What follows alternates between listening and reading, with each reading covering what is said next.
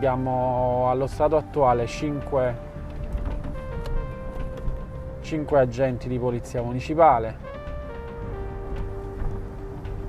e sono costretti a turni massacranti perché cominciano a lavorare la mattina presto e smontano la sera e spesso sono costretti anche a prorogare se ci sono delle emergenze o sappiamo di alcune persone che sono tornate dal nord e quindi devono subito andare a controllare. Stiamo controllando in maniera asfittica queste persone, quindi più volte al giorno, addirittura a volte riusciamo ad andare 3 volte al giorno per vedere se queste persone che sono tornate dal nord sono a casa. E quindi li ringrazio perché stanno facendo veramente un lavoro eccezionale e stanno lanciando il cuore oltre l'ostacolo, cioè la comprensione, la consapevolezza che bisogna fare un lavoro straordinario per prevenire problemi.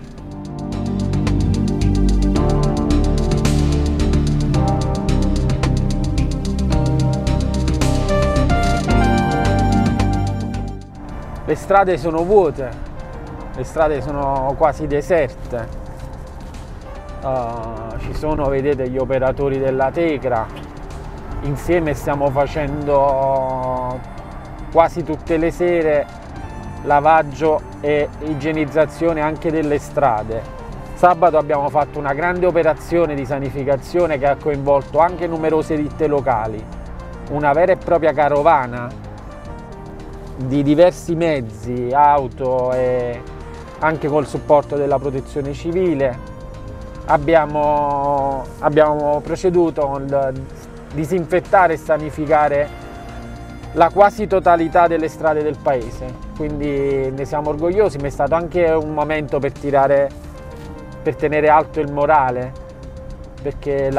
molte persone si stanno abbattendo, sono ovviamente sconfortate, quindi bisogna fargli capire che il paese reagisce, che ci facciamo forza, che vogliamo combattere contro questa minaccia invisibile e insidiosa.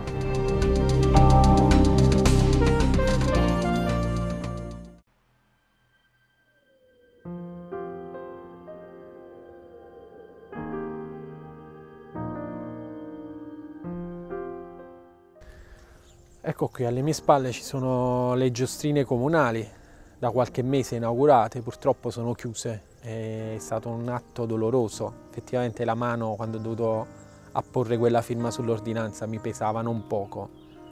però è un atto dovuto perché anche se le persone venivano qui a correre, a passeggiare eccetera, si creavano capannelli, l'abbiamo visto lo scorso weekend, quindi noi dobbiamo assolutamente evitare occasioni di contagio, minimizzare al massimo i rischi. Abbiamo preferito interdire tutto e chiudere tutto, una scelta dolorosa, una scelta veramente dolorosa, perché vedere acqua morta vuota fa male al cuore. È un po' il salotto buono di Monte di Procida, dove accogliamo la maggior parte delle persone che vengono da fuori, ma una scelta necessaria perché intendiamo azzerare completamente le occasioni di contagio, quindi minimizzare al massimo tutti i rischi.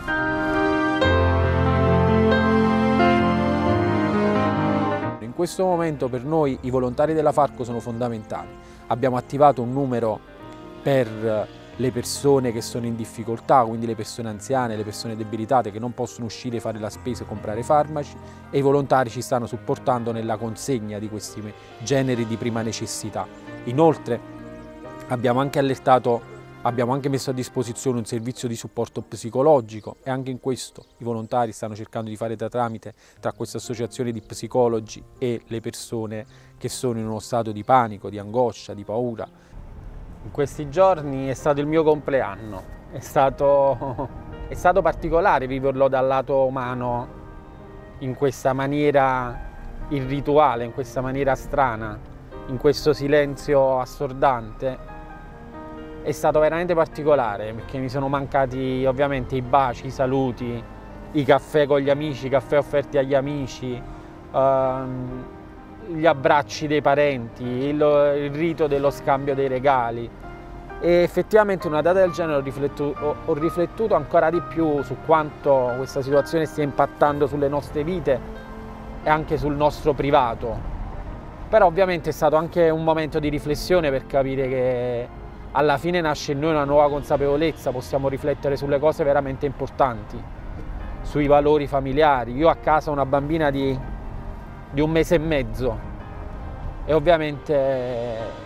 quando la guardo la sera rifletto su tutto quello che ho fatto in una giornata per